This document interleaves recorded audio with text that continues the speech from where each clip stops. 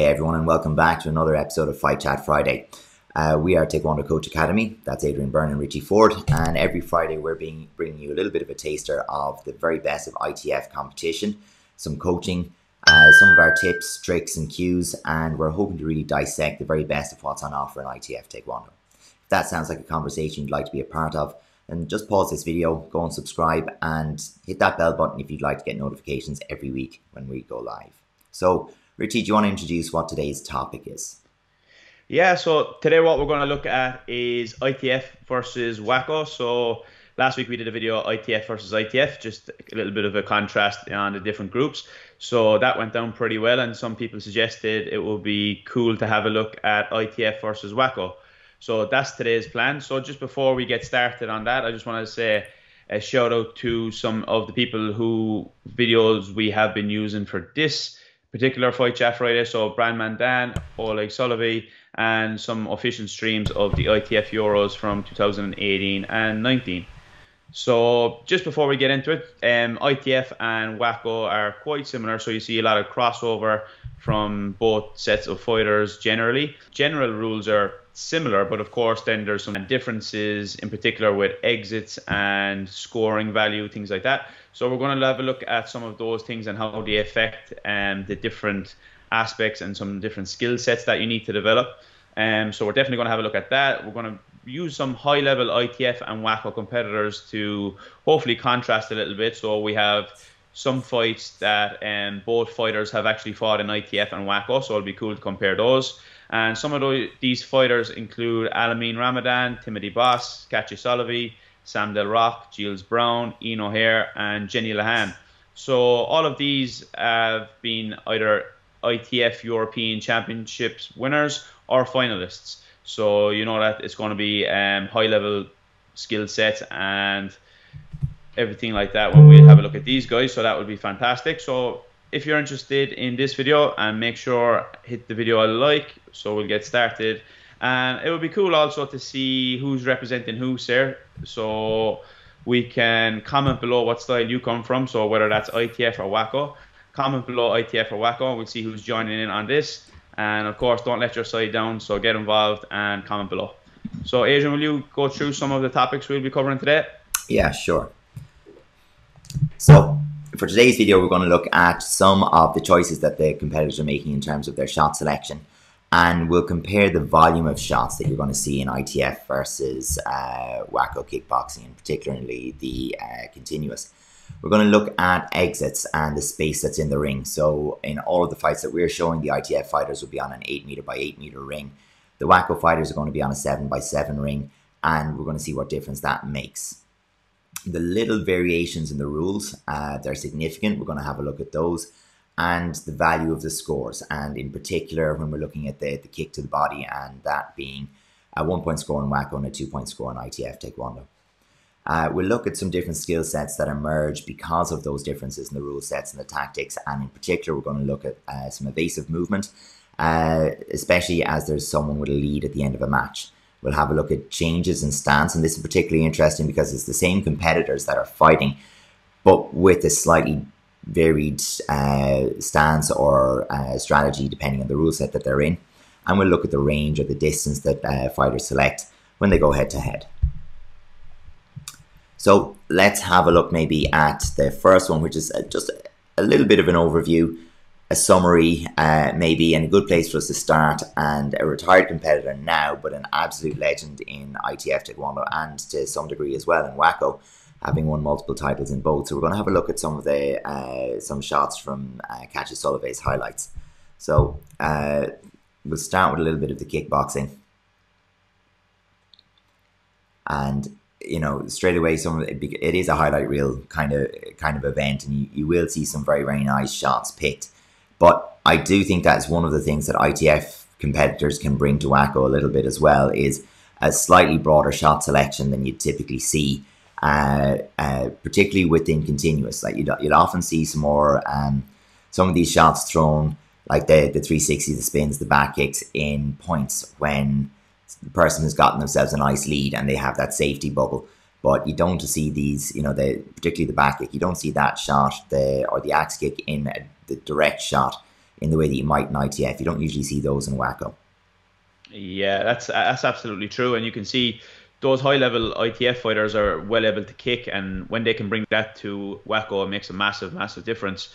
So as you can see here, Katya does a great job of being able to judge the distance between that long range, getting through to medium range, and getting into short range as well.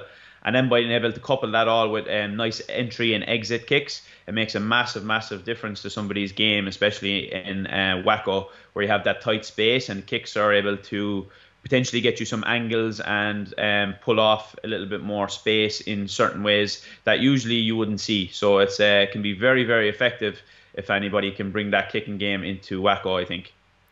Yeah, and we're starting to see, I think, or you'll notice in this one, that if you're used to seeing Katya, she isn't usually as open in her stance as she is in some, particularly going to hands.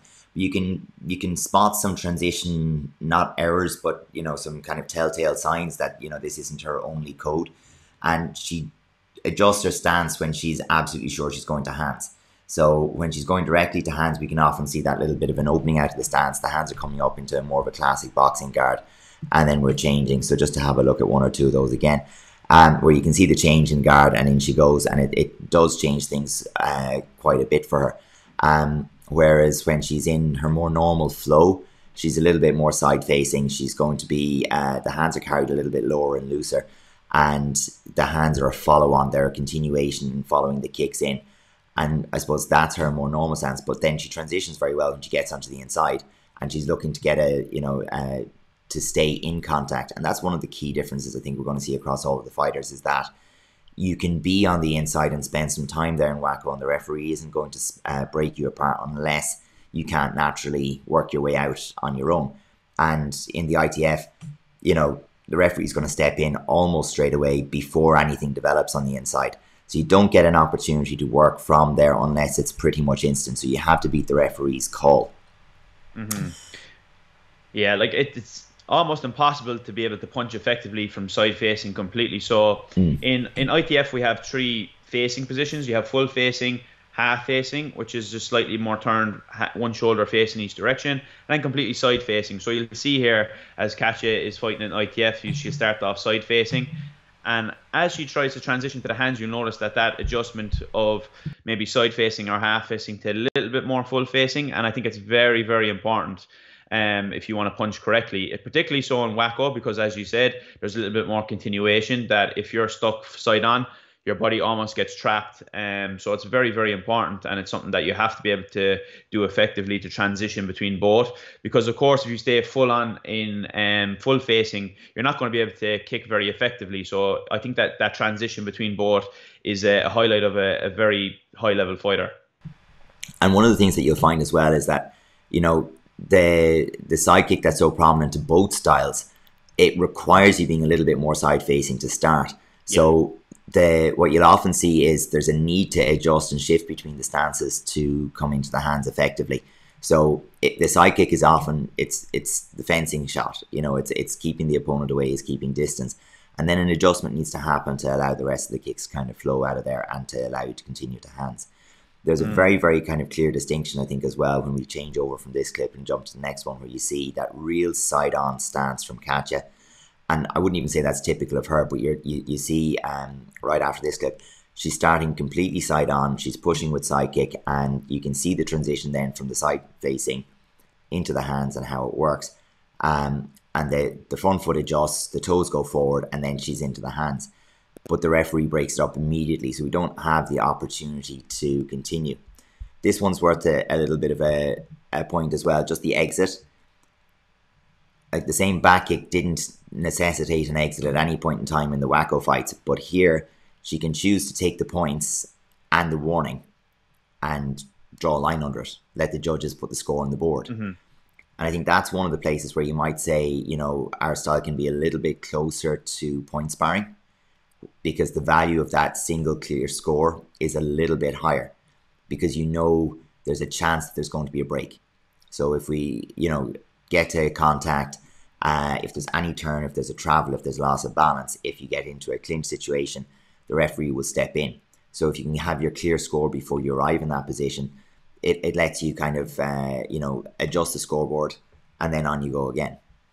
Yeah, and I think there's two important aspects to this as well. That as we've seen in the side-on version of Katya's sidekick, the distance is extended a little bit, which means any contact is just visually a little bit more clearer. Of course, if people are much closer together, the contact isn't going to be as visually appealing to the judges. Whereas when there's a bit more distance between you because of that side-facing stance, any clear contact is clear contact, which, as you said, it gives you an opportunity to draw a line under it and move on to the next sequence. So that's very, very important, I think, as well. Then you have that whole idea of exits, that if you're making an exit on the ring, you're in trouble there, because 3 exits, I think, is that correct? 3 exits and you're disqualified in WAKO?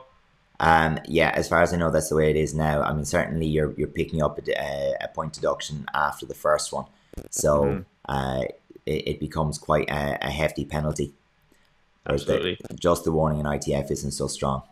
And of course, as well, you have to factor in the whole idea of only 1 point for a body kick in WAKO, which means that people don't value the side kick as much as they would in ITF.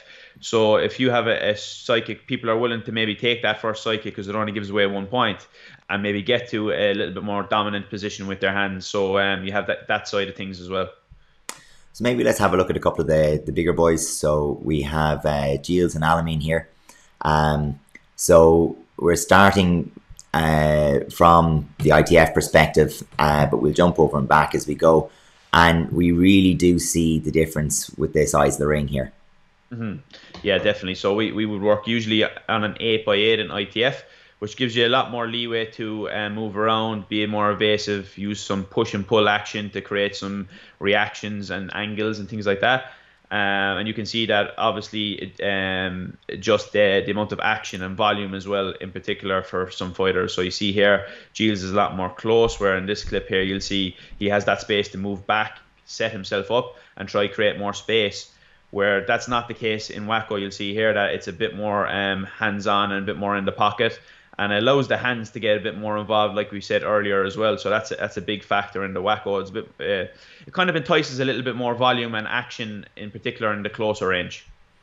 Yeah, but it's a different type of action as well, isn't it? I mean, there's more consistent action, but the action is more consistently hands at close range.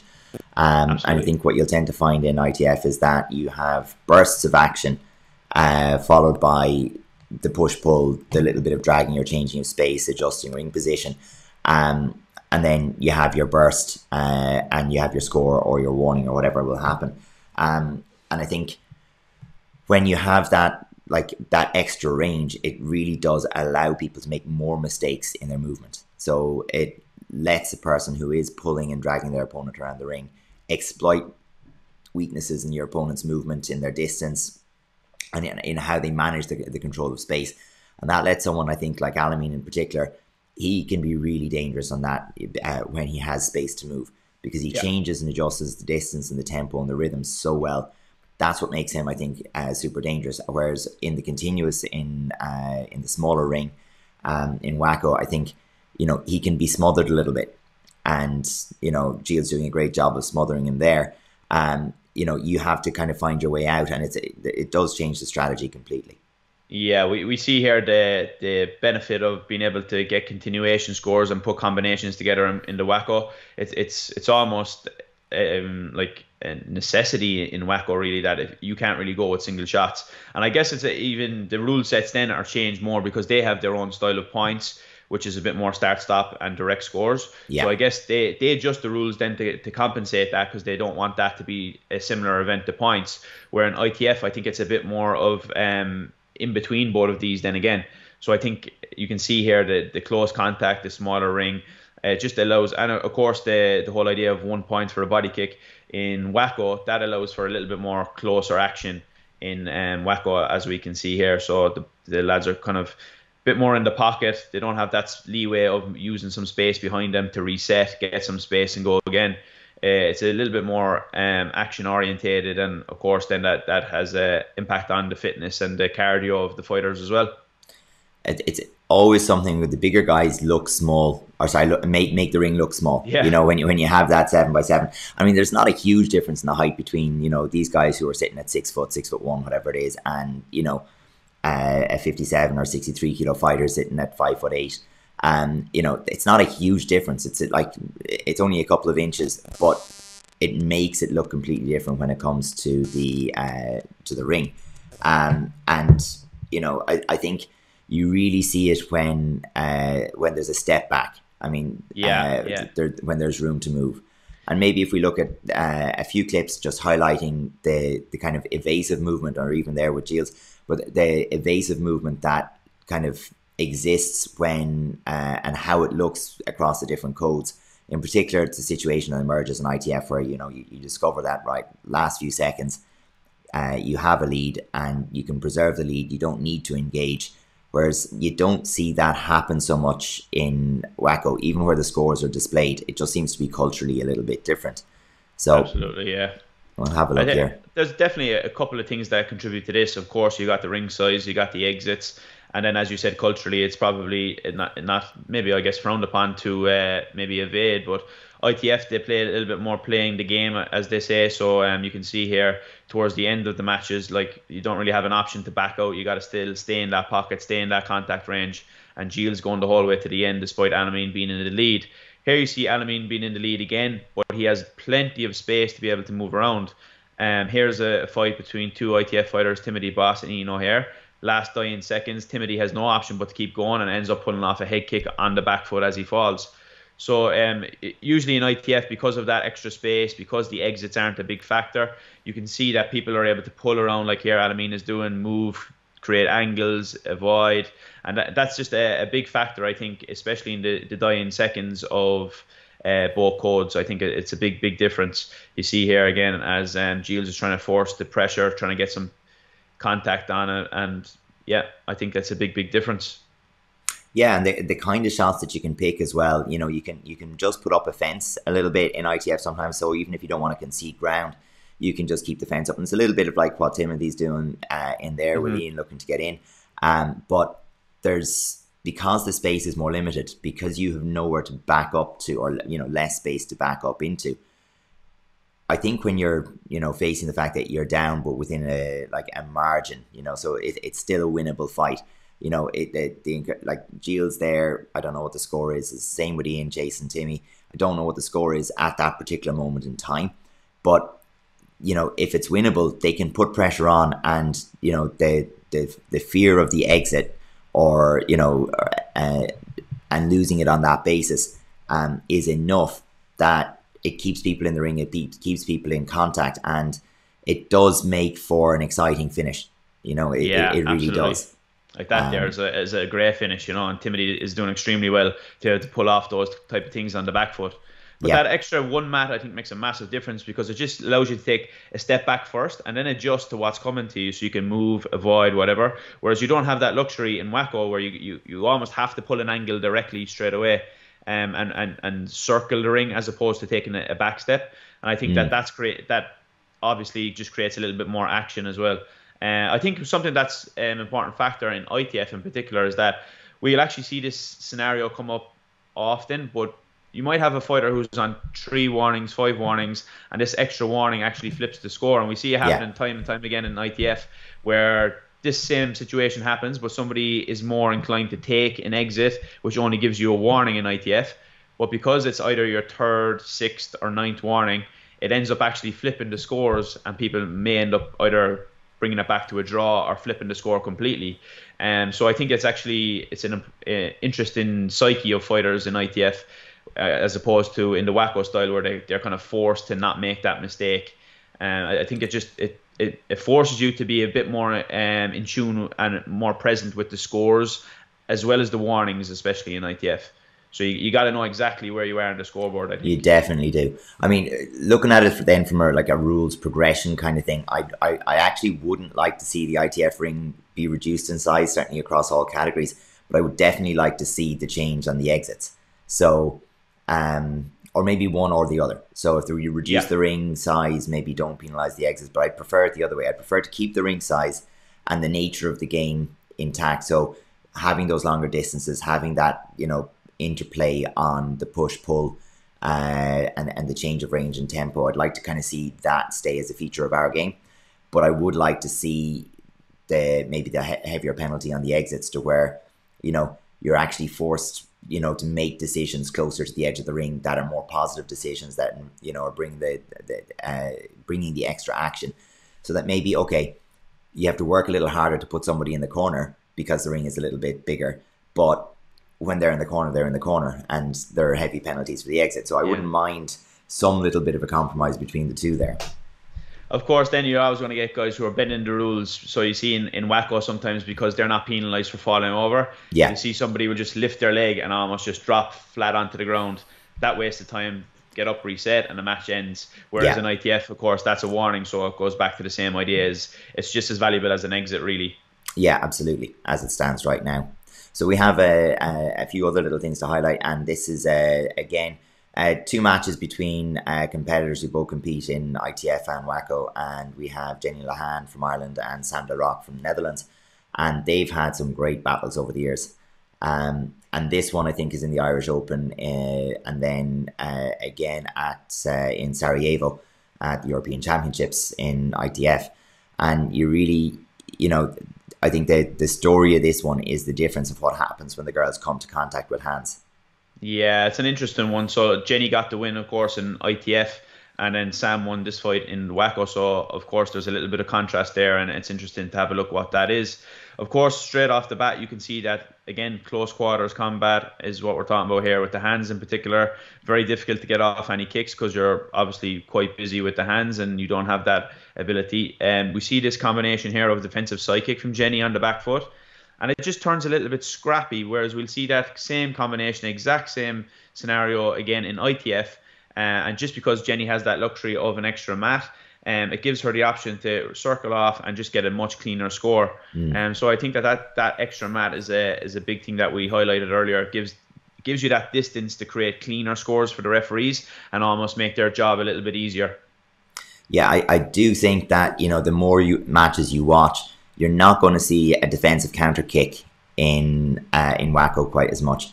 There is far more tendency to step into the attacking shot rather than to blend with the attacking shot and retreat.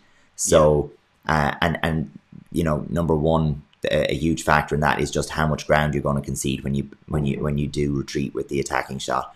You just can't afford to do that. It creates pressure, so that, even with that shot there where Jenny scores perhaps a lovely 1 point shot with the defensive side kick, it's 2 points clear in ITF.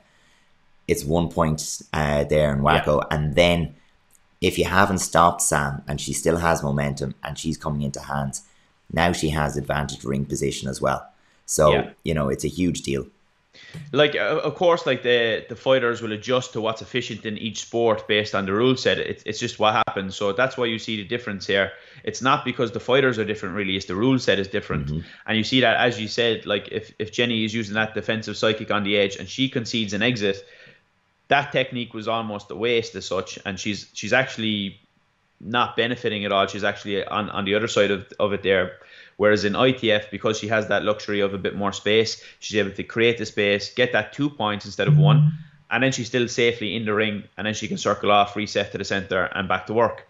Yeah. So I think it's just an idea of the fighters adjusting to the rule set and being aware of what's available, what's going to put them in a bad situation, and what's going to put them in a more favorable position.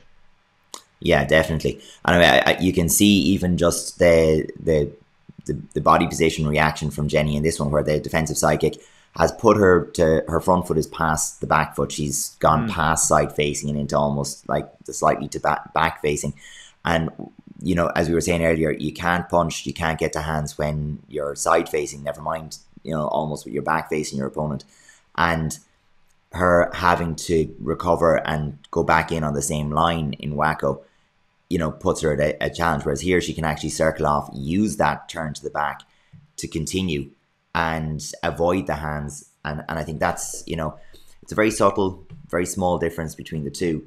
But, it does make a technique work or not work, depending on, depending on the code and the rules that are following. Of course, we've got tie-ups and clinching as well in WAKO, which allows you to work a little bit more on the inside. Whereas we said earlier, in ITF, the referee will break that up straight away, and you don't have that luxury to be able to continue on your work rate and get that a little bit more dominance, in particular at the closer range. So I think it's very important.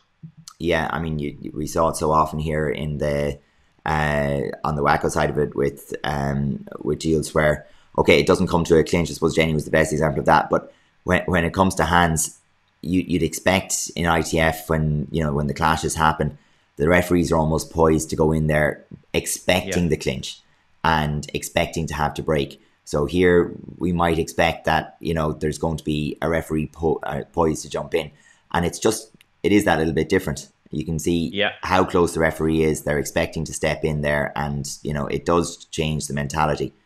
So you can actually see it there in that little clip. It is kind of for a second they were and they realized they weren't in ITF, so then they just continue on working again. So it's kind of funny, and it's great to be able to adjust from both. Really, see the little pause here. They kind of expect there to be a little separation, and of course they get to continue on. So I think it's two things here as well. Is the whole idea of shot volume. I mean, if you look at the guys there in ITF, it's kind of, as we said, a bit more score, move off. And again, there's a much more volume, as we see here on the edge as well. Much more volume, particularly with the hands in the WAKO side of things. Whereas you see here, clear, score, move off, reset. Here, more volume. So I think it's a big distinction between both codes. And I do think you're right there in that most of the volume is with the hands in WAKO. And I wonder if we weren't stopped as quickly in ITF, when it comes to the clinch or when it comes to a clash of hands, would you just see then an increase in volume of shots? Because once you're stuck inside, you have to work your way out. Exactly, but it's interesting then because as you looked at last week, you've seen that the whole idea of the 2-punch rule in the other ITF then promotes a little bit more spinning and things like that. So it's very interesting, just that simple rule of punching makes a massive difference to how the game looks overall and the shots and the volume that's produced. So it's a very interesting rule set that makes a massive difference to the overall aesthetics of the game, I guess. Yeah, well, I suppose that the big thing, it comes back to principles. So like we're still trying to control things like our position in the ring, the space between you and your opponent, the tempo of the match. And one of the factors that does control that for people is contact. So if you can hit them, it encourages them to stay back. And when you get into that closer range in ITF, you can't really hit as hard. And even in WAKO, the contact isn't super heavy with the hands. It tends to be like there's more of it, but it's not super heavy. But what it tends to lead to is you have to work your way back out, so there's going to be more of that contact. And it is a way of controlling, where your partner goes next or where your opponent goes next. And in ITF, it tends to be that, well, I'll go in and then I'm going to have to close to that extreme distance because I can't stay here and punch. We're going to attract fouls. So yeah, I do think it's how you adjust those variables and how you allow your competitors to control the distance, to control the tempo. Because the extreme is point fighting. You make one score, it's over.